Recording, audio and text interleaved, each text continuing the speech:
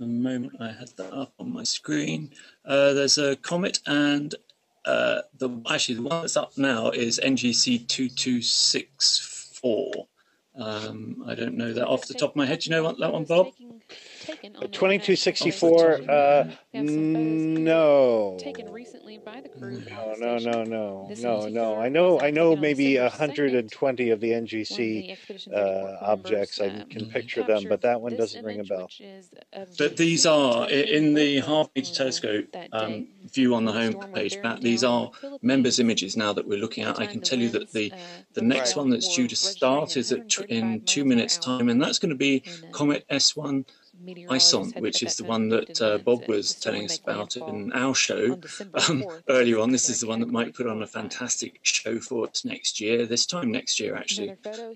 So a member has scheduled that, then another member has scheduled M95, the Comet K5 that we were looking at earlier as well. There's a whole bunch of comets actually. There's a few comet fans on Slooh tonight. And then we've got loads of favourite galaxies coming in. The T2 telescope is also coming online, just for members who are listening. Oh, that's awesome. So, yeah, guys, we have right now in the show, I'm just going to take a peek and see how much time I've got counting down. We got about 8 minutes left. You know, I've been talking about this all night. So has Paul and Bob, I'm sure, in their shows. You know, membership drives it all, the free programming. You get an opportunity to control the same robotic observatories we're using tonight in the Canary Islands. You get a chance to interact with a worldwide membership.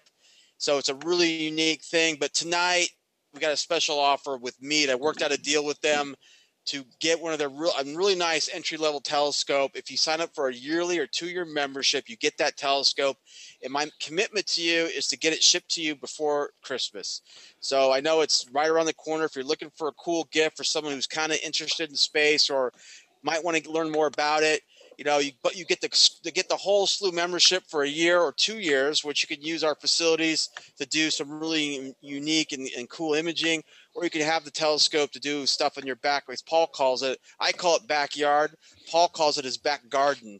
But you know, you could go out in your backyard and use it to take a peek at the moon, or maybe something in the Saturn or Jupiter or something like that as well. So it's kind of a nice compliment. And tonight only is that offer.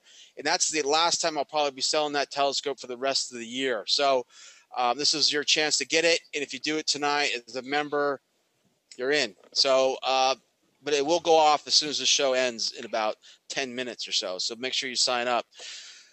All right, Bob. What else can you tell us about? One thing I was trying to figure out is what would happen if an asteroid this big would hit Earth? Because we know the one that hit dinosaurs was 6 miles wide. This one's 3. But you had mentioned on the earlier show it might not be as bad because it was not traveling as fast. That's right. Tell us more about that. That last one hit is called the Chicxulub crater because it's in that part of the Yucatan. Most of the crater is under the sea, just off the coast of the Yucatan. It was a faster object and a more massive one, but speed matters. Size matters too, but speed matters even more because the formula for the kinetic energy, the power that's released by an impacting asteroid hitting Earth, is the mass, that is the weight, times the velocity squared. So the velocity is ultra important. In this particular case, Toutatis is only moving at 3 miles per second. And that may seem fast. After all, it's 6 times faster than a high-velocity rifle bullet. But when you realize that the asteroid fragments that will hit us 2 nights from now and light up the sky and produce the beautiful Geminid meteor shower, all of them fragments of an asteroid, of an actual asteroid that has disintegrated, those will hit us at 22 miles per second, 7 times faster. And so 7 times 7 is 49. So figure you'd have 50 times more damage, Pat, if you had been impacted by Phaethon, which is the parent asteroid of the Geminid meteors 2 nights from now, which, by the way, are going to happen under a perfect, dark new moon. Don't miss that. If you live away from the lights of town, or if you're in the darker suburbs, definitely go out if you have a clear night. especially after 10 p.m. Thursday night coming up, and you'll see what happens when fragments of an asteroid collide with us. They are going to be lighting up the night. You should see a shooting star every minute or two. So if the entire asteroid hit us at that speed, whoa, that's bad luck. But at the current rate of 3 miles per second, we would survive this one if this one hit us, Pat. Oh, it's interesting. And I want to, if I can just point out, I just want to point out the video that Paul is displaying in his Google Plus Hangout feed. It's very cool. You know, you really get a sense of asteroid motion against the background sky. Yeah.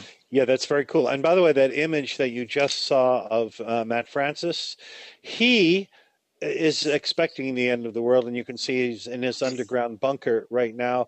You'll notice behind him are all the food and water, things like that, and he's hunkered down with his girlfriend. And dude, I think Matt's. I think he looks more like a superhero, man, with the Bat Cave or something. I like that. I'm a superhero. Yeah. So we're going to see this next week. I hope everybody joins us for our end of the world show, because that's going to be so cool. We're going to be looking all around the solar system and at the sun and at the magnetic poles of Earth and other planets. We're going to be looking in every possible way for anything weird or unusual that might accompany this Mayan calendar business. This is your place. In fact, this is your only possible website or place to go if you want to monitor what is happening or not happening on the winter solstice. We're going to be leading up to that with shows all of next week. You don't want to miss it. Be there, or it'll be too late because you won't be alive anymore. You'll miss it. So this is going to end the broadcast. We've got a few minutes left to the countdown on the homepage of Slooh.com. The live feeds will go off. I want to thank Bob Berman from Astronomy Magazine for joining us tonight. Bob's been a longtime Slooh friend. He is an author of many books, but here's one of his most recent ones, The Sun's Heartbeat. If you guys haven't seen it, I'll put it on the main screen here so you can see it. It's a great Christmas idea. If you go to Amazon, you still have time to get it. I also want to thank Matt Francis for the feed from Arizona. It was great, and thanks for helping out, Matt. I'm not sure what I would have done by myself for 45 minutes on the show, so thanks for helping me out there. And we've got Paul Cox, who's a little blurry right now, but he's from the UK. He was commanding the Canary Islands Observatory for us, showing us some different things as well. As Bob has mentioned before, we will be doing some programming next week for the End of the World broadcast on a lot of different topics. All live feeds will accompany any show that we do. So we may do a solar show, the hunt for Nibiru or Planet X, whatever you want to talk about. You know, we're not government owned, so we'll give you a true look at the sky, and you can make your own decisions about what's going to happen. We'll be neutral observers, I guess. We'll just wait to see what happens. But we don't believe that the world will end. None of us do. So you should be in good hands here. But if it does, you can celebrate it with us. You'll be in good company. We'll have fun. That's right.